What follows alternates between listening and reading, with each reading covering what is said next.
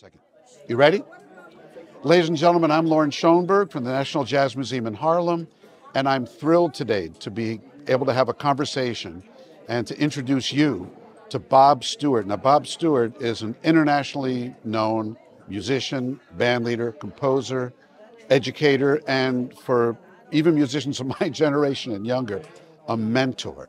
So he's going to come out and join me here for a long conversation, and then we're going to be able to talk to all of you to see if you have something you'd like to say or a question you'd like to ask, and something tells me that there's a lot that's going to happen today. So in any case, ladies and gentlemen, please join me in welcoming the great Bob Stewart.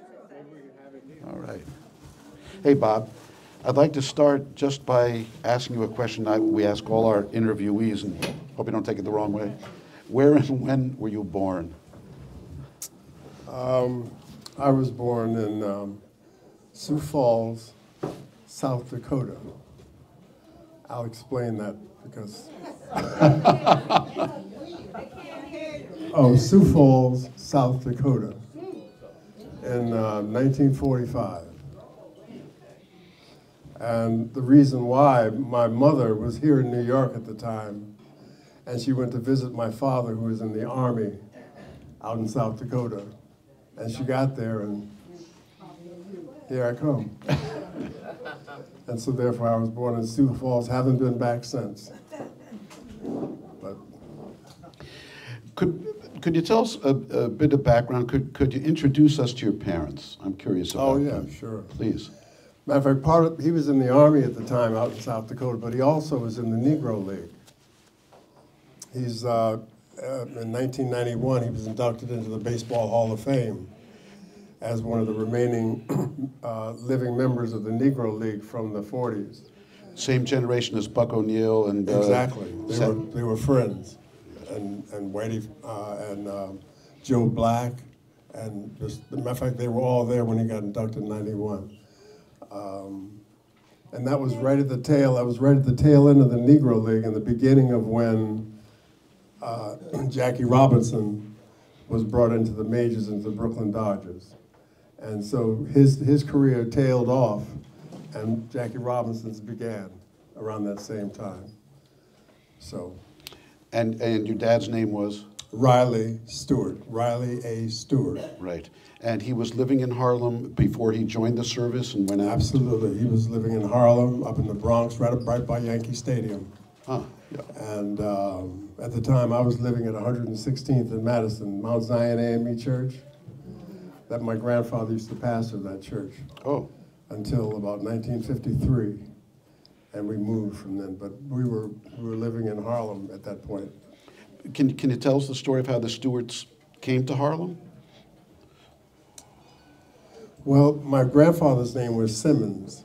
I lived with my grandparents. It's one of those stories, and I didn't find out until recently. It's very interesting. I mean, I teach jazz history, and part of what I teach is the Great Migration. I'm sure many of you know of what I'm talking about. The movement from south to north, when your parents or their parents left down south and came up here to New York and went to Chicago, and depending on where you left the south from is where you ended up in the north. But my whole life, I was understanding that my grandparents, my mother's parents, were from Ohio. And in the course of teaching jazz history, I talk about it, and I talk about people that moved and all the different reasons why they moved, because it was dangerous in the South and so forth and so on. And about 10 years ago, I found out that my grandparents were from Mississippi. Mm.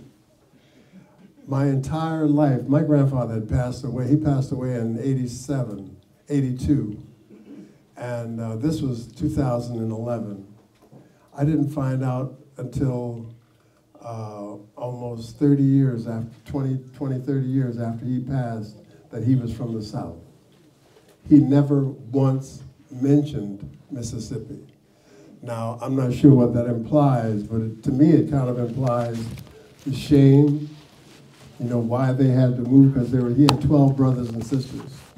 And so the whole family lifted up and moved from down south to Ohio. And I can but imagine what what baggage they carried along with that in terms of why they had to move and the shame of it or whatever of it. Can we talk about your mother for a moment? Could you introduce us to her, please? The daughter of Reverend and Mrs. Simmons. And her name? Florence Simmons. Mm-hmm. She went to, I think she went to Barnard, I believe. She graduated from the college in the South and then did some master's work at Barnard. She died. She died when I was about 5. Oh, I'm sorry. Right. That was here in New York. I mean, I remember, I can vividly remember being 5 years old and sitting on what is now, what was then and is now Strivers Row. Except in 1952, all those trees were about 10 feet high. And I remember sitting in the car when my parents would go to the doctor, and it was just before she passed away. And I remember seeing those trees that we sat in the car. First of all, people wouldn't leave their children in the car now. Right. But my brother and I would sit in the car by ourselves waiting for them to come out. And I remember seeing those trees, and about 30 years later, I came back to New York in the 60s and 70s, and I went in that block and I thought, man, I've been here before. The only difference was those trees are now like 3-story buildings. They're really tall. So I mean, those are memories that I have of Harlem coming back. One of the things about these interviews is that, you know, the specifics, like the word I was trying to say, of a jazz musician's life, or of a musician's life, or of a teacher's life, sometimes seem to be kind of special to most people because they're not artists or they don't participate in that world. But one thing that we get to in this series are the threads and the strands that intersect with everyone, strands and threads that come up. And as we collect these interviews and stuff at the museum, we're kind of creating, hopefully, the picture of a community, and there are picture people, and for all I know, there could be someone in this room who knew your family or who knew the pastor or who were in that thing at that time, and I hope that maybe that's part of what we can uncover. You mentioned a brother. Are you an only? No, I have 2 brothers. I had 2 brothers. One Riley, named after my father, passed away some years ago. But my younger brother was about 5 years younger than me, lives in L.A., down to actually Mission Viejo, south of L.A. Mm-hmm. And he grew up, one of those stories. I didn't grow up with my younger brother, because my mother was pregnant with him when she died. She never came out of the hospital. Some real drama, right? And so he went down to live with my father's sister, our sister, down in Louisiana. And my older brother and I lived in the north with my grandparents. So we grew up our whole life separated.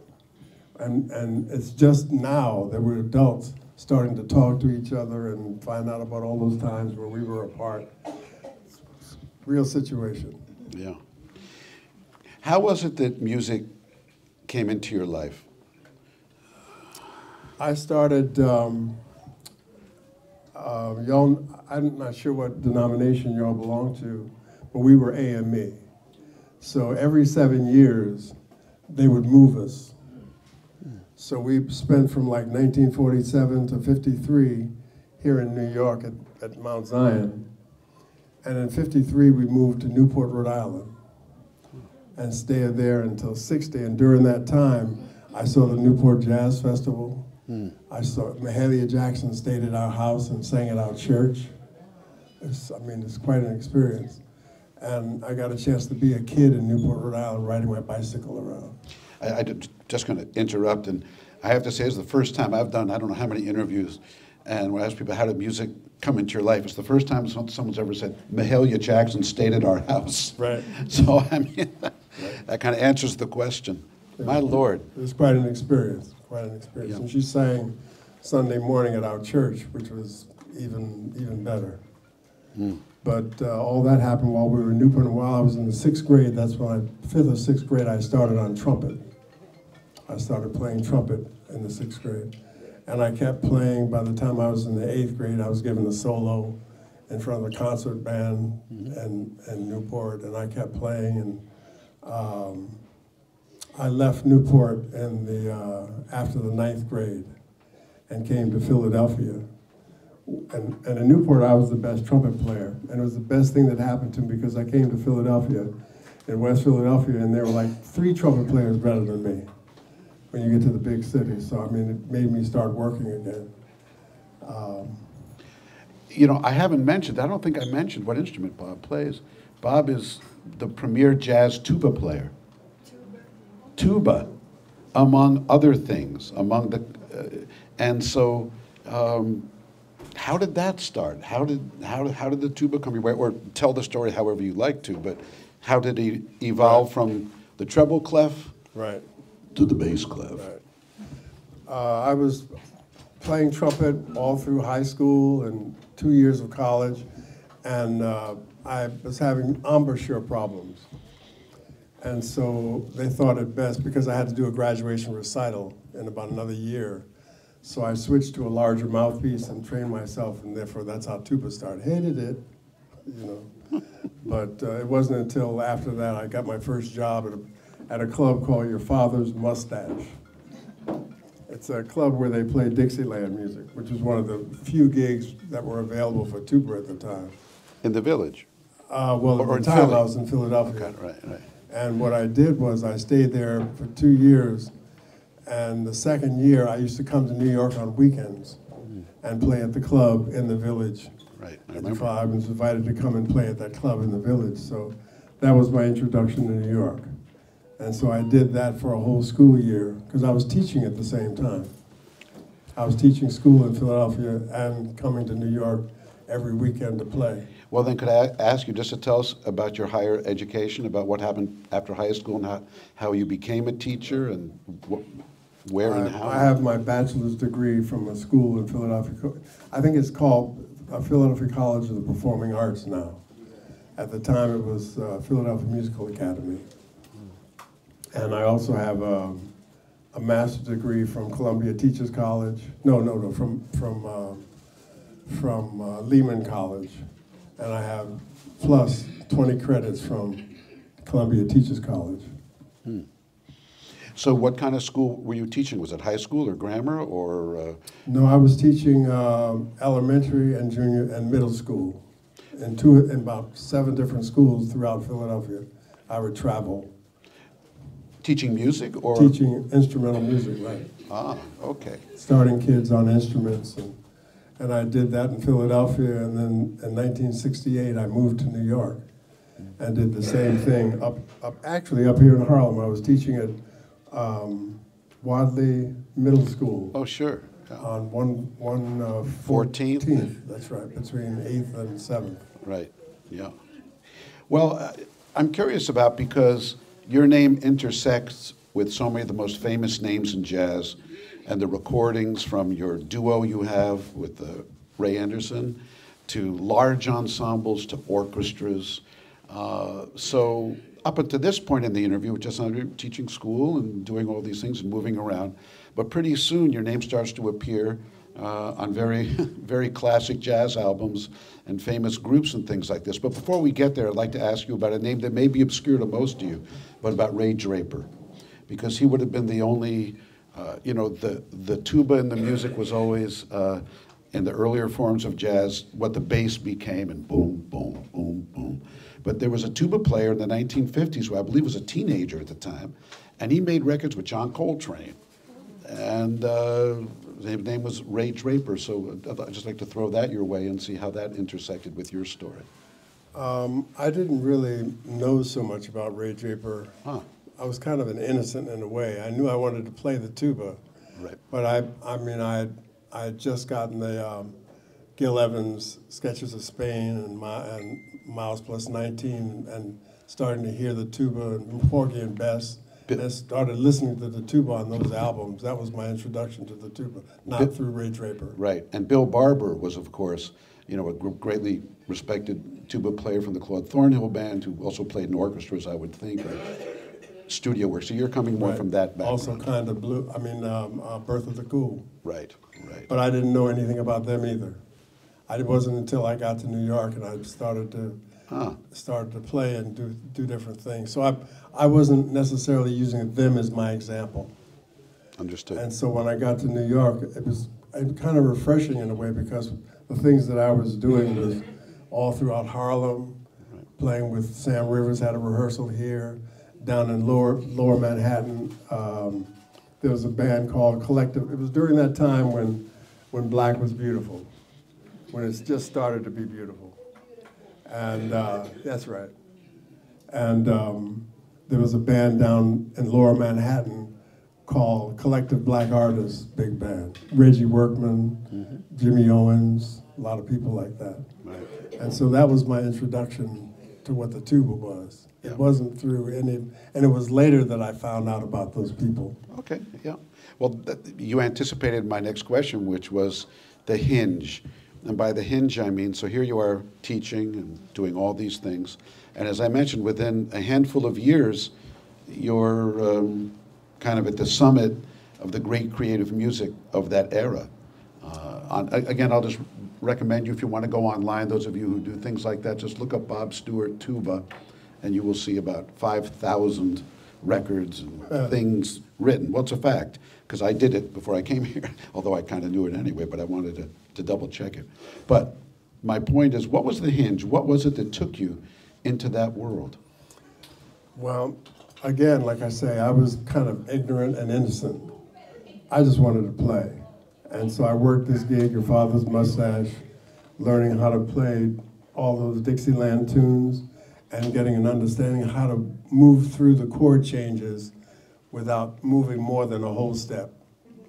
C, G, C, F, D, G, you know, to figure, that was the first step. And then once I got past that, I started to be creative with it and passing tones and so forth. But I came to New York playing at Your Father's Mustache. Every weekend I would drive in, you know, falling asleep behind my steering wheel, lucky I'm alive. You know, just I was determined to play. I was just determined to be here. So I would teach all week long, and then Friday after school, I'd get in my car right after school and hit the highway to New York to play at the Father's. And I'd work Friday and Saturday nights in New York, and then I would just hang out in New York on Sunday. Eventually, I met Howard Johnson. Howard Johnson is another amazing tuba player who we met at Your Father's Mustache because, like I said, it was the only tuba gig in town. And so he came in to pick up his check one night, and he suddenly saw another black tuba player on stage playing. And so that's how we connected, and that's the hinge. So was it that he started to call you for subs? Well, he started to introduce me to the fact that there was a gig over here across town with Carla Bley. Who just passed. There was another gig over here with tenor saxophone. Billy Harper? No, he played with Beaver Harris and Archie Shepp. Oh. He was working with Archie Shepp, and he was doing things with Carla Bley. He was also doing things with Gil Evans. Right. And so then I started to go to those rehearsals, and I went so conscientiously that Gil Evans said, "You keep coming here," and he gave me some music to play. Yeah. So being conscientious about trying, it taught me a lesson that if you show up, you might work. Right. So Well, just one thing I want to make clear to the folks listening is when we talk about hinges and things, so you're all of a sudden, I mean, these are the people who are playing with Charles Mingus, who are playing with John Coltrane, and all these kind of things. So I was intrigued by your comment about innocence and all that, because the kind of music that you're playing with them, I'm thinking at that time, couldn't have been more different than what was happening at Your Father's Mustache. Because I was actually there as a kid. That was not a very diverse place. No. It was a certain kind of music, and so how did you evolve into the Bob Stewart that we all know, the creative artist, taking the tuba out of its functional role and participating as any instrument does? I mean, you're a pioneer in that. Well, it kind of started because when I got the was in the rehearsal band Collective Black Artists. Reggie Workman was the bass player. Buster Williams was the bass player. Charlie Persip was the drummer.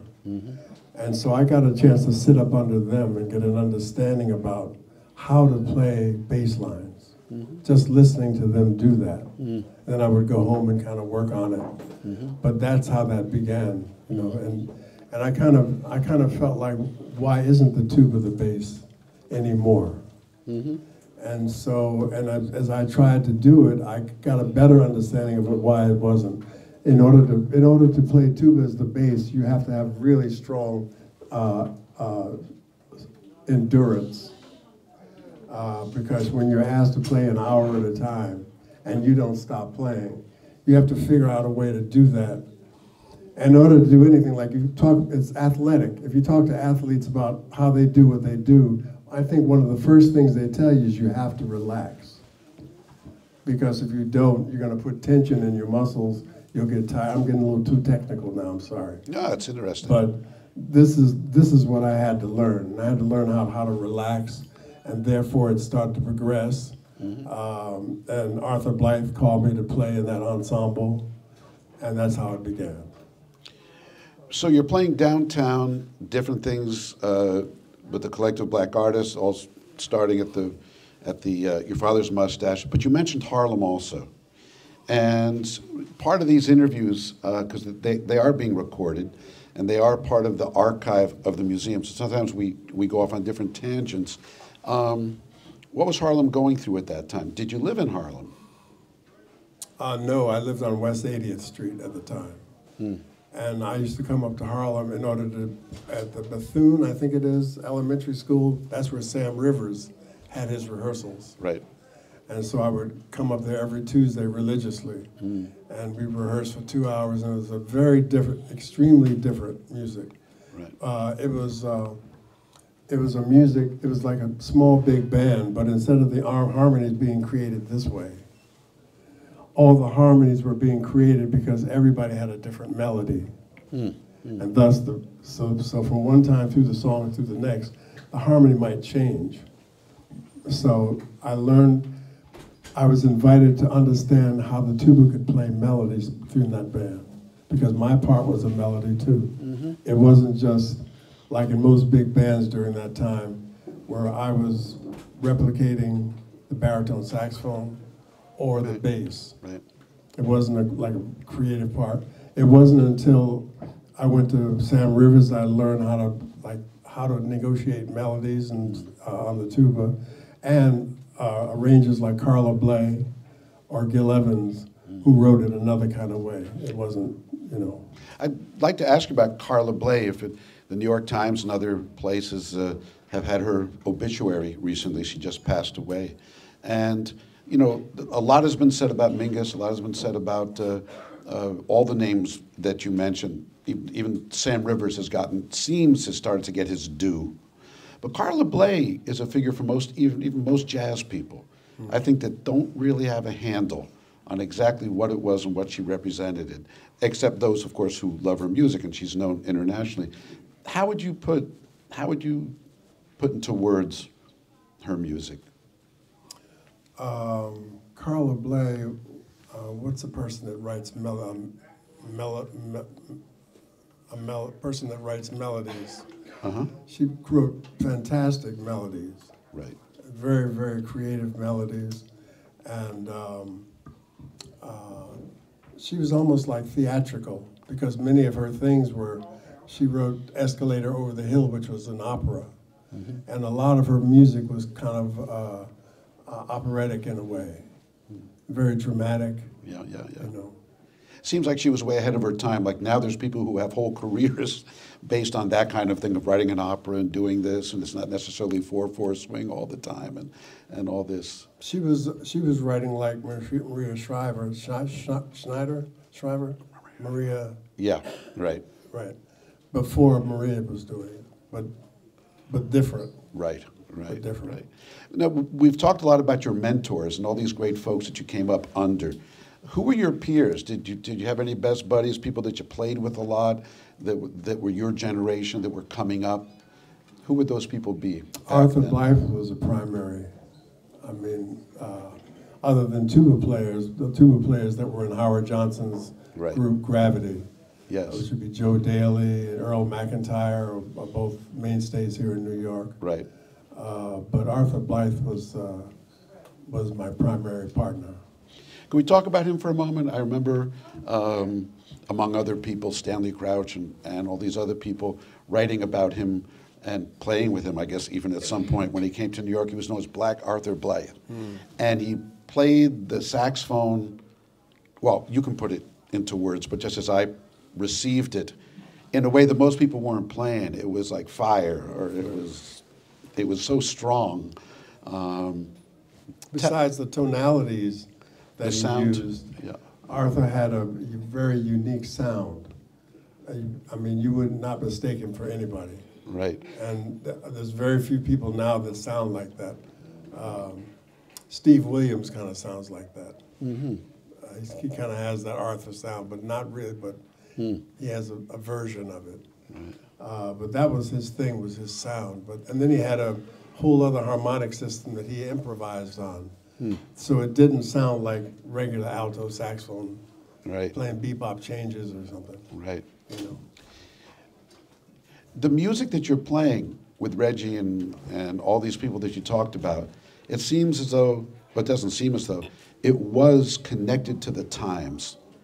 It seemed, and it was connected to what was happening politically, what was happening socially, and culturally. And now it almost seems as though so much of jazz, I don't know, seems to be something that people say you should know about from the past and what these people did and all this kind of stuff. Not to say that there isn't incredible music happening, there is. But when I think of those bands that you were in, they seem very, very much part of what was happening, doing something new that hadn't happened before and kind of making a statement about it. Is that a fair comment? I think so, but by the time I got there, the thing had already happened for 2 generations before me.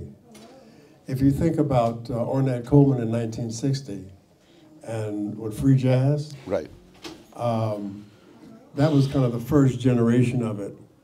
And by the time I started playing was the mid-70s. That was 60.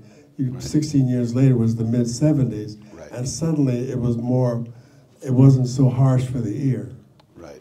And so I got a chance to join in when it had some maturation time. It had a chance to mature. Yeah. And so, and what happened, there was a whole culture built around that period. Down what is now called Soho was abandoned in the middle 70s. It was totally abandoned. So a lot of that music happened down there, and Europe gave it a name. It was called loft jazz. And they built multiple jazz festivals over in Europe on loft jazz. And so therefore all those musicians not only got a chance to play through there and then through the public theater, they also were invited to Europe to do any number of tours and concert series over in Europe based on loft jazz festivals in Europe. Studio Rivby and Alley's Alley and all those clubs. But again, it had a generation to mature, and then when it finally happened for the second time, the audience was larger. Now, but you, yes, and you mentioned Europe and giving it a name and turning it into something not only saleable, but something that it wasn't going to have here.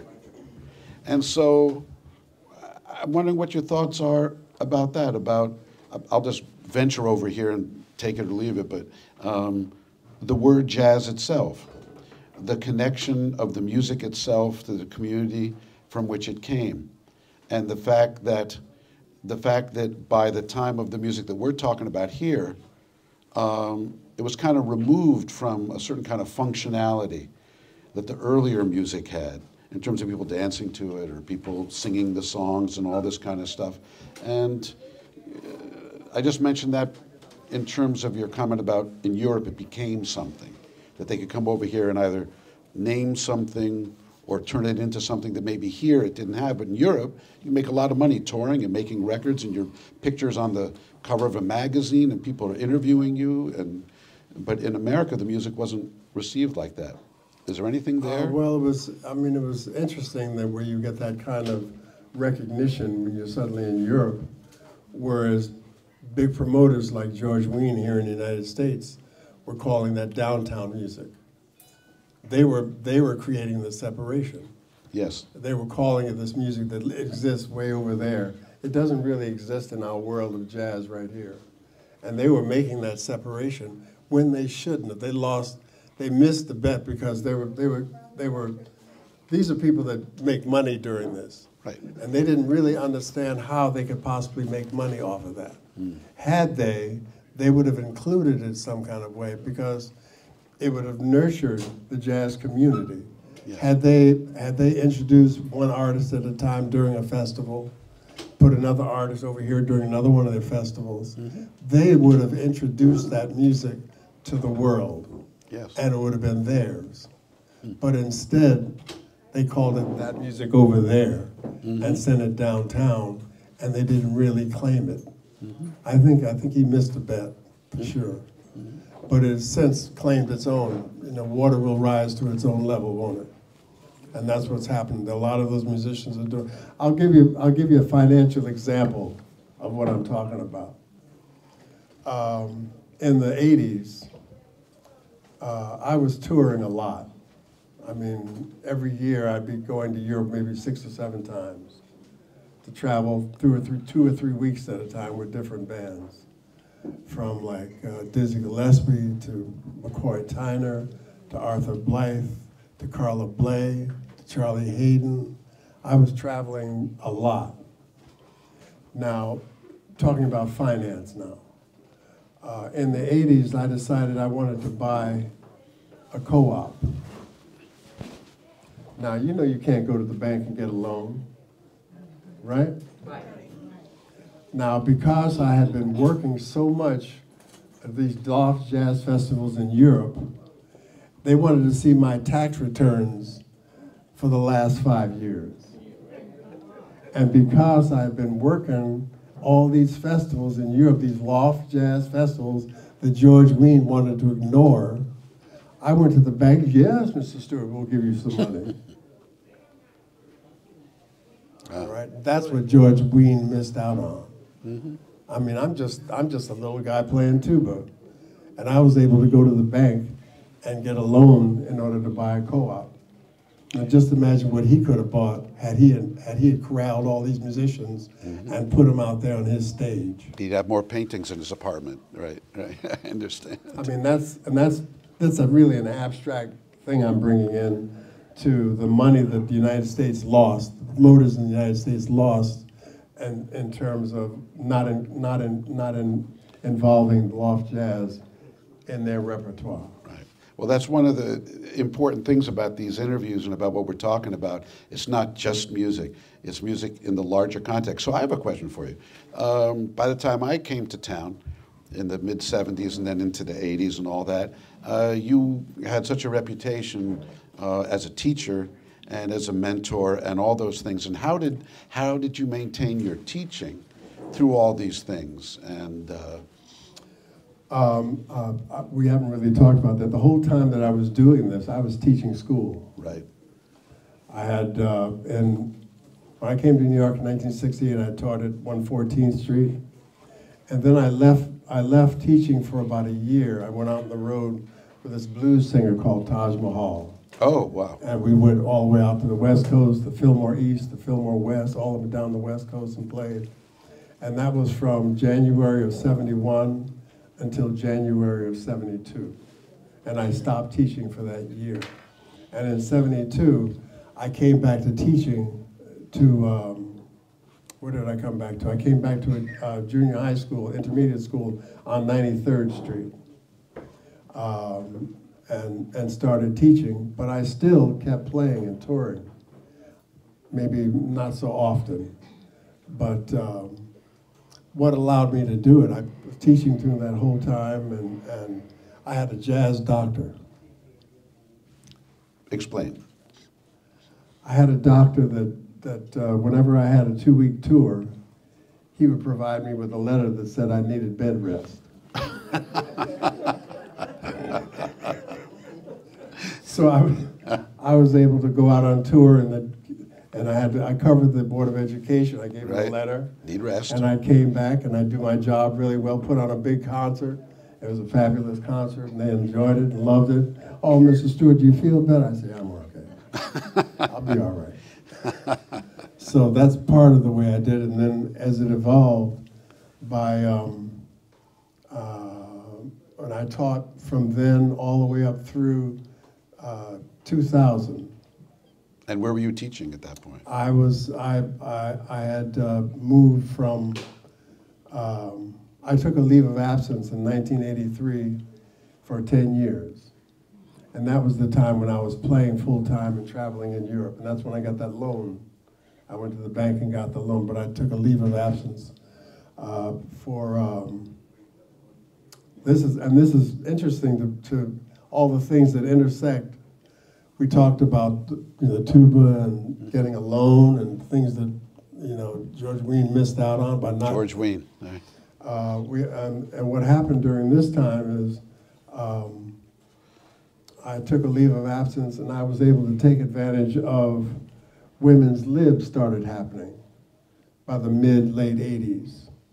And women's rights, and so I said, well, okay, then I can get a leave of absence I can get a, what's it called when you're about to have a child? Maternity. Right. I got a maternity leave. I don't get it. Well, it doesn't say you have to have a baby. It says you have to care for a baby. I had to care for a baby. My son, who is now 37, was born in 1986. And so I had to care for a baby, so I took a second 5-year leave, a maternity leave. Paternity leave. Paternity, excuse me, thank you. I wasn't pregnant. Unless there's something I don't know. No. Okay.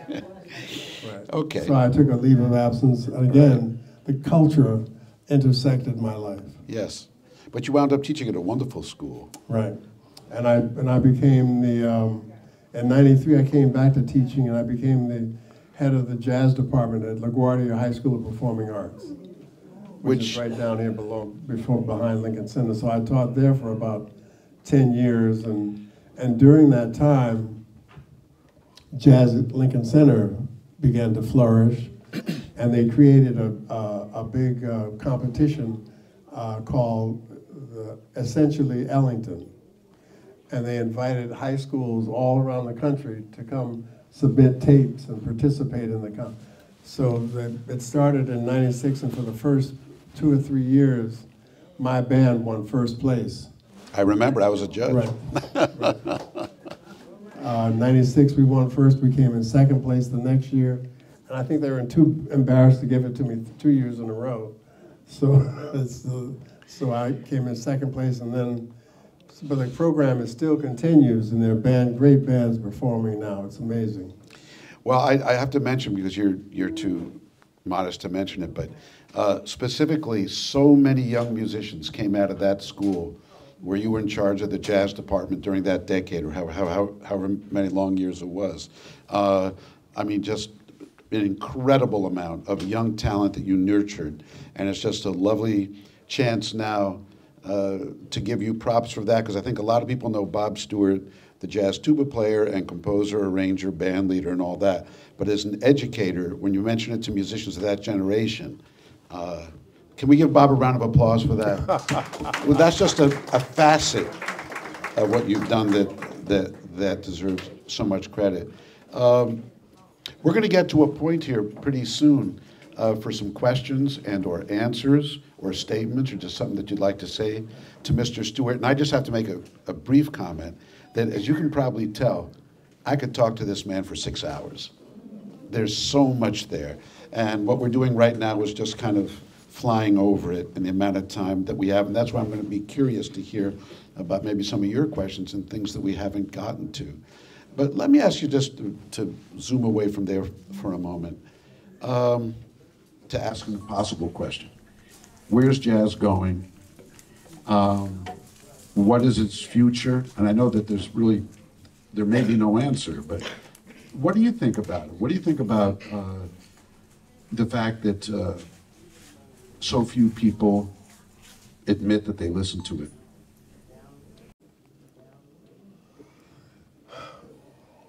I don't know about that part. I know I see all the young musicians, like you mentioned. There's students that I had the privilege to interact with. One is the primary bassist with Jazz at Lincoln Center. He graduated from LaGuardia High School of Performing Arts, and now he's been in Lincoln Center. How many years has Carlos been there? Carlos Enriquez, and also band leader, composer, prime mover in Afro-Cuban music. No, he's brilliant. Right. He's been there for 10, 15 years. Right. Now he's this little kid from the Bronx. You know, his mama had to, hustle to get him lessons, and he got lessons from some of the Latin all-stars all up in the Bronx and stuff. Came to LaGuardia and played, and no sooner than he graduated from LaGuardia, Wynton Marsalis Snapped him right up. Because he saw the brilliance in this young man. Yeah. Matter of fact, there's at least 2 or 3 other people. One of the tenor saxophones in the band went to, I don't think he's in and out now. Walter Blanding. Yes. He went to LaGuardia, as well as Camille Thurman. Mm-hmm. She was there just before I left. Yeah. She came to me one year. Camille Thurman is this young lady that plays tenor saxophone and sings. And sings. If you haven't got a chance to hear her, Camille Thurman. Camille, beautiful young lady, plays tenor, and she's got a gorgeous voice. But if you got a chance to see her anywhere, just turn the radio on or however it happens to be. Yeah. But she now is premier with the ensemble. Yeah. There's a young lady that you may not hear this from Jazz at Lincoln Center, but there's a young lady named Lakeisha Benjamin. Oh, she's blowing up big now. She was my lead alto player when she was at LaGuardia. She's in the pop world huge. I mean, she goes to all the Arab countries being featured as featured artists. Enormous. If you go on Facebook, just type in Lakeisha Benjamin. Can I use your mic for a second? Yes. Mine's dead. I just want to mention that Lakeisha Benjamin, and I just saw this last week, she was just with Herbie Hancock and all these people and Quincy Jones, and they put their arms around her. Right, she's enormous. So she's about to blow up, as they say, and deservedly so. I want to ask you one more question just at the end of this segment. Could you talk just a moment about your own projects? And I know there's a lot of them. One of them that I'm particularly fond of is the duo with you and Ray Anderson on trombone, brass. Heavy metal. Heavy metal. It's unlike anything you've ever heard. It's a tuba and a trombone, and it sounds like a 50-piece orchestra. Absolutely amazing. Could you talk about that for a moment? Yeah, Ray Anderson and I go back a long way. As a matter of fact, I just put online today an album, not a cover, but where album folds out. There's a whole picture inside with Carla Bley, who just passed away. And he was in the band during part of that time. Right. He and I do a duo called Heavy Metal. And we play Ellington, we play our own compositions, and we do them in a particular way that right now, even more currently, I have a duo that I do with my son, whose name is Curtis Stewart. And if you were to go online and type in Curtis Stewart, Grammy performance. He's a violinist. 2 years ago, he did a solo, Isn't She Lovely? Stevie Wonder's Isn't She Lovely? He did it at the Grammys to a standing ovation. But like I say, if you go online and type in Curtis Stewart, Grammy performance, and it will come up. And it's just this, standing on that stage all by himself, playing Isn't She Lovely? On I saw that, but I didn't know it was your son. That's my son, right. It's a monster. S-T-E-W-A-R-T. Stu Art. Right. But he did a Grammy performance 2 years ago that was a knockout. Yeah. Well, this concludes the interview part of our segment. And again, I'll just say one more time, I think we could all sit here for a good 6 hours. There's so much we haven't even touched upon, but hopefully we'll have a chance to do that. But we'd like to open it up if there's any questions, comments, or it doesn't have to be a question or a comment, just a statement. And I see a gentleman in the back. Pleasure to meet you. Yes, sir. Interested to hear your experience.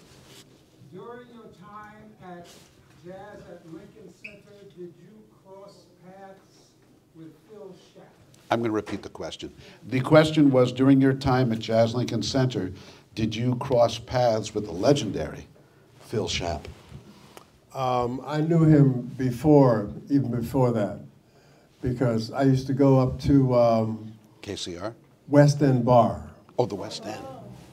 The West End Bar, when he would have his programs up there, and that's where I first met him. Right. And I also went on his program across the street at WKCR, and he interviewed me a couple of times. So I got a chance to meet him. He's a great gentleman. Yes, sir. My vision is not that good. Is that Loren Schoenberg up here? Yeah. Lawrence, yes, it is. Yes, it is. Tell me your name, please. Tell me your name. Oh, my name is Wes Johnson. Pleasure, Wes. Thank you, sir. Yes, ma'am. My question is, did I hear you say Maria Shriver did melody?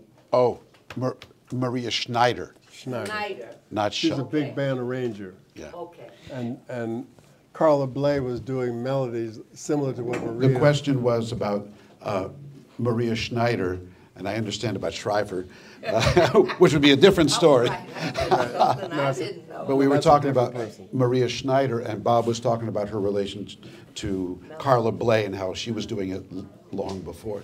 Questions, comments, anyone? Yes, ma'am. Right here. Hey. I'm an alum of music and art, Yes.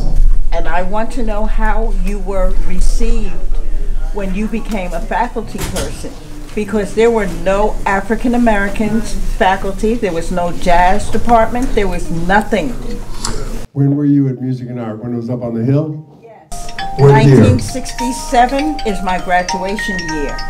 So I think right after that, Justin DeChocho. Can you repeat the question for the folks? who didn't The hear? question was my experience at Music and Art, and this lady had said that she was a graduate of Music and Art when it was up by 135th Street near Amsterdam, when it was up on the hill. It changed. It changed. One of the first changes was Justin DeChocho, who is not black, but he created the jazz. He helped to create the jazz along with the Gabriel Kosakov. You remember that name? Yes, I do. He was the head of the department when it was up there. And between the two of them, they created the first jazz program. And subsequently after, that's how I got the job. At LaGuardia, right. He retired, he didn't retire, he was invited to come up to Manhattan School of Music to teach. And this is, again, the late 80s. When I was in the middle of traveling, I came off the road and I went to LaGuardia in 1987 and said, listen, I got to get 10 more years. I want to get 25 years to be able to retire. I had 15 at the time. And so I went, thinking ahead, I went there 6 years early in 87 and I auditioned for the job when he wasn't leaving yet. And so I conducted everything and they saw that I could do the job and I left there and went right back out on the road again. And in 1993, I got a call while I was in Europe. I was in Europe for like 2 months traveling, and from Gabriel Kosakov, and he says, you ready to come back to teaching? Because that's when Justin DeChocho was invited to go to Manhattan School. So by September of 93, I came back and started teaching at LaGuardia. I remember that. That's how I got there. Thank you. And there are lots of people of color there, many people of color there teaching. All kinds of ethnic groups were there by that time. Very good. I'm glad they changed. What were you, a singer, or what were you? A singer, yes. Okay. And you may know my very good friend, Priscilla Baskerville. Oh, there was a whole family of musicians, the Baskervilles. Yes. Right? I know that name for sure. And I know you know the person who wrote the opera. That's the first African American person to write an opera for the Metropolitan Opera. Terrence Blanchard? Yes. Yes. I first met him when he was about 20. I was on tour with Dizzy Gillespie in Europe, and that was when he first came on the. A matter of fact, it was when Mitt Marsalis and his brother first came on the scene, and they were traveling in their quintet, and Terrence Blanchard, Donald Harrison quintet was also traveling, and we all were in Madarao, Japan, and those two bands, and I was with Dizzy Gillespie's big band, were there, and they were like these young guys just out of New Orleans, 20-something, and they were just getting started. And that's when I first saw them and met them. And did you know Jerry Gonzalez? Who? Jerry? Oh yeah, absolutely. Yes. Absolutely, trumpet player. Yes. And his brother Andy. Yes. He was my year. I love Jerry. Really? Far out. Jerry was talking about preserving music back in the 60s. Wow. I didn't know what he was talking about, but I learned. Right. No, Jerry, they were both very important people in the movement of not just Latin jazz, but music generally. Because Jerry and Andy both worked with this band called Manny Oquendo's Conjunto Libre. They worked in that band. I had a chance to sit in with that band one time, and it's like, it's a cultural experience. Yes, it is. Yeah. And they're Can I have the mic? Both of them. His brother Andy on bass is legendary. Just super knowledgeable, historian. Have another question over here. I'm sorry. Thank you so much. Thank you very much. You're welcome. I appreciate you. Indeed. It's such a pleasure to meet you, Mr. Stewart. Oh, I know you. I have a question for you. I heard you mention that you taught school in many of the places, mainly downtown. Did you ever teach in the Harlem community at any of the schools? The question is, did I teach in any of the, I taught downtown, but I teach in the Harlem community. I did at 114th Street. Wadley. The Wadley Intermediate School. Right, I taught there from, when I first came into the city in 1968 until 70-something. I was there for a while, till 71. Is it a private school or a charter school or something? I'm not sure what it is, but they have, there's many different, there's 2 or 3 different schools in the school. In the Wadley, yeah. I'm not sure what they call that now, but they started doing that where they have multiple, like, and when I taught at the school on 93rd Street, they had an environmental cluster, they had a multilingual cluster, they had a scientific cluster. You know, one of my great-grandchildren plays the little tuba. What is that? Baritone horn? No, symphonia or something. Oh, okay. Sousaphone. What is it? Sousaphone? No, it's a symphonia or something like that. It's named the little tuba. Really? People will be excited to know that I talk with you. Why do I know you? I don't know. Tell me your name. I'm all over the place. You knew the honeys and the band. Rashida Ali is my name. Rashida Ali. Rashida, oh, it's a pleasure. Pleasure. And I formerly was a singer, opera singer. Oh, okay. When I first came to New York in '67. So you might have seen some of those I'm travels. sure. I know your face. Yes. Absolutely. Thank you very much, everybody. I'm not sure we're done yet, but thank you. Can we thank Mr. Stewart again? There's one more question here. I'm sorry. Yes, sir. Yes, sir. Yes, sir. Right. What made you become interested in playing music? And how long have you been playing music? That's a great question. What made you interested in playing music, and how long have you been playing music?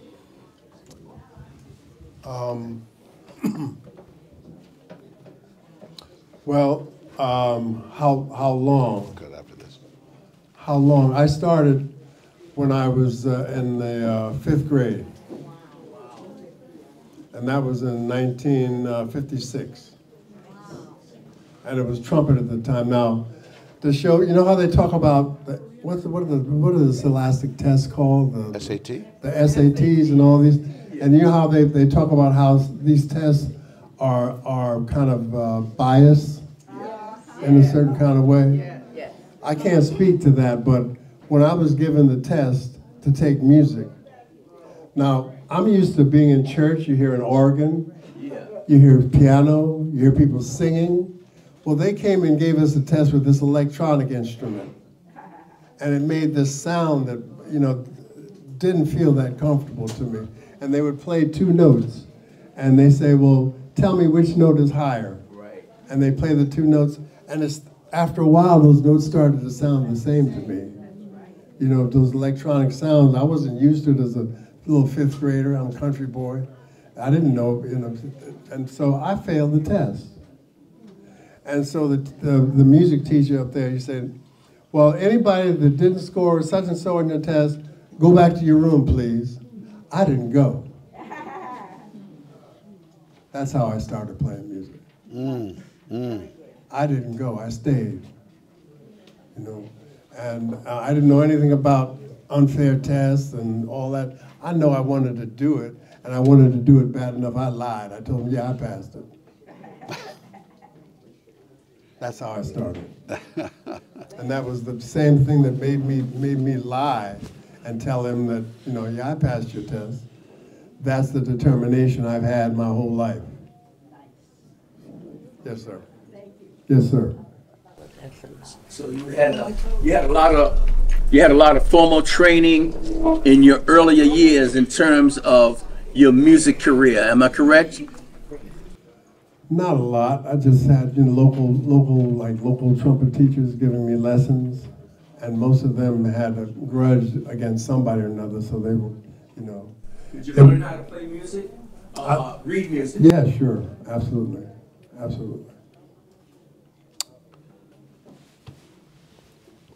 One more time for Bob Stewart. And thank you all for being such a lovely audience. Let me add just a little bit more there. Mr. Stewart, thank you so much for being here. My pleasure. If there's a future day that you want to be here as a speaker, a musician, a friend and neighbor, or any other way, you would be so welcome. Oh, absolutely. We would love it. Be glad to come. Thank you very much. Thank you. Mr. Schoenberg and the National Jazz Museum, you've brought a number of things here. They've been just wonderful. Thank you. And they've really meant a lot to people here in any ways that we can help move that forward as a mutual relationship. We'd love to do it. So thanks also very much to the National Jazz Museum in Harlem. Thank you. Thank you. Enjoy the afternoon. Yes, sir. Thank you. Man, thank you. Thank you. Yes, sir. Excuse my seat. Richard. It's a pleasure, Bob Stewart. Hi. Nice.